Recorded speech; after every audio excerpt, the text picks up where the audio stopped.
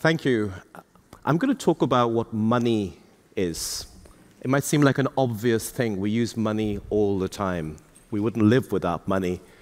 But there are certain social, cultural, legal aspects to money that I'm going to talk about. And obviously, I'm going to talk about how digital assets or crypto fits into this broader framework.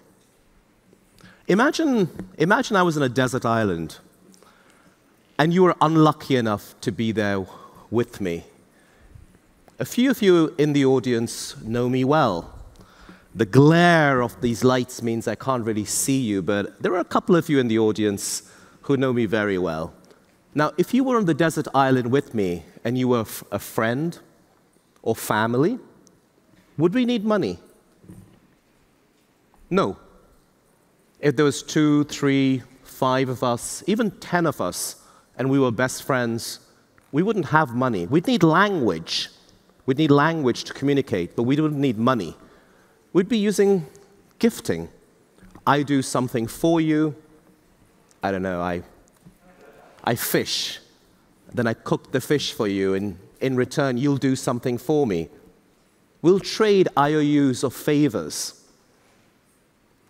As society gets bigger, instead of 10 best friends on this desert island, we have 100 people on the like, if all of you were on the desert island with me, what would happen? We'd have a trust problem. We wouldn't know each other. We'd need some form of money.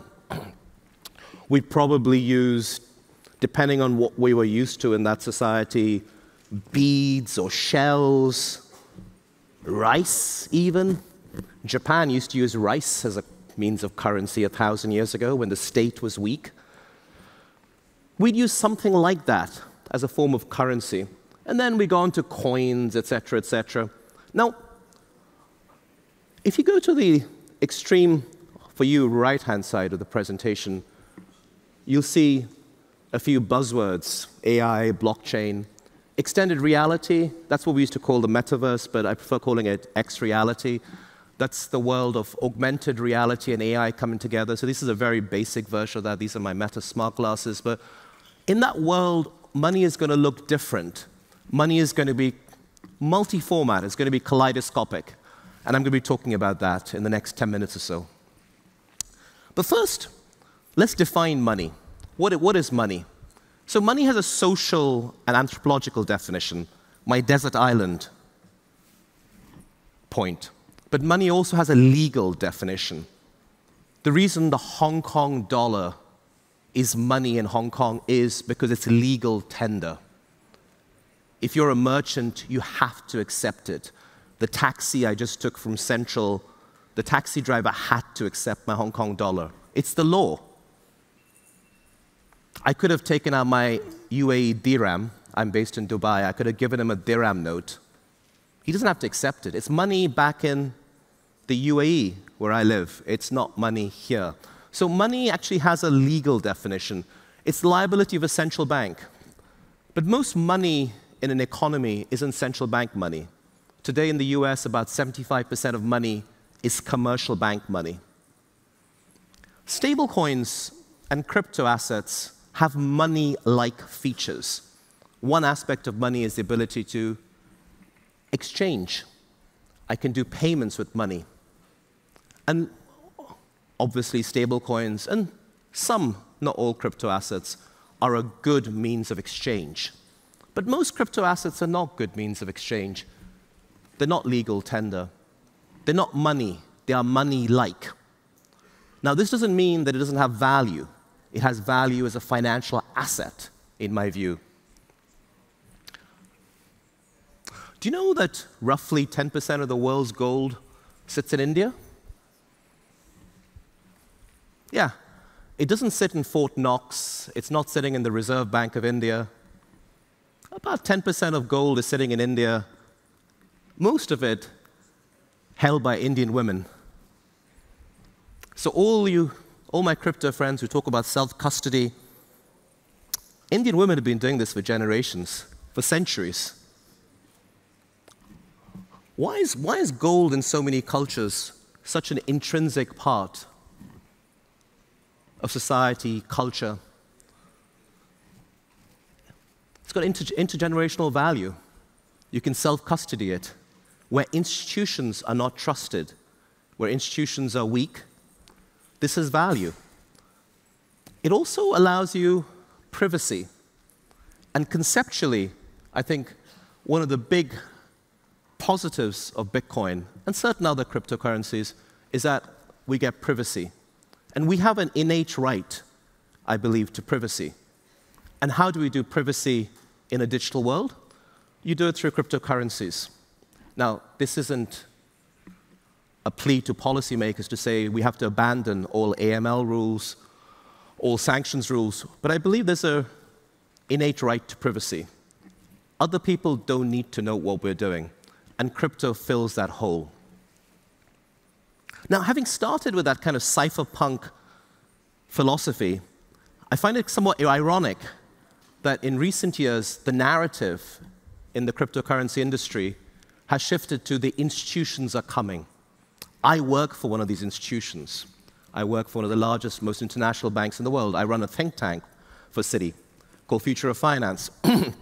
Parts of our bank trade crypto. Parts of our bank will hold crypto. Other parts of our bank loathe and disdain crypto. But what's interesting is the role of particularly US-based institutions on the investor side in the last couple of years. And you can see that in the correlation. Not the short term, not the one-day correlation or the one-hour correlation, but when you take correlations on a rolling basis, on a monthly basis, you've seen a significant increase in correlation of Bitcoin returns and major US indices, stock market indices, because the holders are beginning to get more and more converged. We've seen an explosion, of course, as all of you know, in the number of coins. We now have, I don't know how many it is. When I did the deck, it was a couple of million coins. It's probably more now. I think of for me, the mental framework of the analogy for this is railways. I don't know if anyone studied or looked at the history of railways when the railways began in the 1830s. If you invested in a railway company in the 1830s in England or the 1840s, you'd have lost most of your money. Most railway companies went bust. But they built something very valuable. They built an infrastructure, first in England, then in France and Belgium and Argentina and the rest of the world. And that's the mental framework of the model I use. Most of those 2 million coins are going to go to zero, but some of them are going to become very valuable. So caveat emptor, buyer beware. Carrying on that kind of transport analogy, railways appear 1830s. As I said, most of them go bust. But by the 1930s, the 1950s, in most countries in Europe and then in Asia, they become a staple part of infrastructure, of moving people. And for me, railways, similarity with blockchain. Now, the roads that existed in the 1830s when railways come about, they were pretty bad, right? What were the roads built for in the 1830s? Horses, carriages. That's what the roads were built for in the 1830s. And over time, the roads get better. 100 years later in Germany, we get the Autobahns. 120 years later, we get interstate highways in the US. I see the fiat system continuing to improve under the competition and threat of new technologies coming along like blockchain. So we don't have real-time payments cross-border. We have it domestically in 70+ countries now. But cross-border, you're beginning to see the vast majority of payments now by volume clearing in an hour. 3-5 years ago, it would have been typically several hours. 10 years ago, it would have been several days. So for me, the fiat system is like the roads. Those roads used to be literally in the 1830s to 70s covered in what? Manure, because there was horses and carriages. The roads got significantly better as the railways can. And then we had trams. And there are lots of ways of getting around. If you're in Hong Kong, most cities in Asia, there are lots of ways of getting around. That's the kind of mental framework I have for how money is going to look in the future. There's going to be lots of ways of getting around. Now, one of the biggest shifts that we've seen in the kind of institutions are coming narrative is tokenization of financial assets. This takes time because you have to rewire all the existing plumbing of FMI, the existing financial market infrastructure. So it always takes longer than you expect. It's not just the variable cost or the variable transaction benefit that matters. It's about integrating it into the whole existing stack.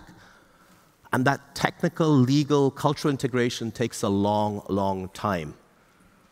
But what you have now, for the first time in the last 15 years, is some of the largest asset managers, investors, some of our biggest clients saying, we want to do tokenization. And this is a huge, huge positive development if you're interested in blockchain in the last couple of years. Now,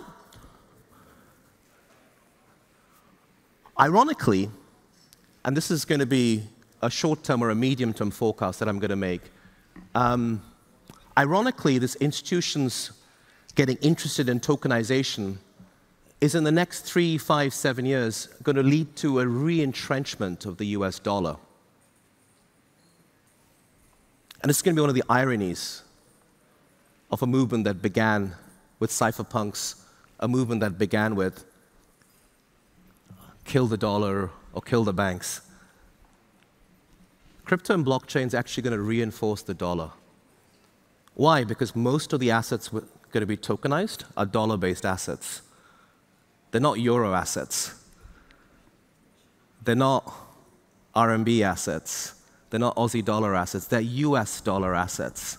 The vast majority of money market funds, VC funds, PE funds that are being tokenized are US dollar assets.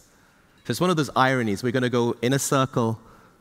We're going to have emerging technology actually reinforce the role of the dollar, not undermine the role of the dollar.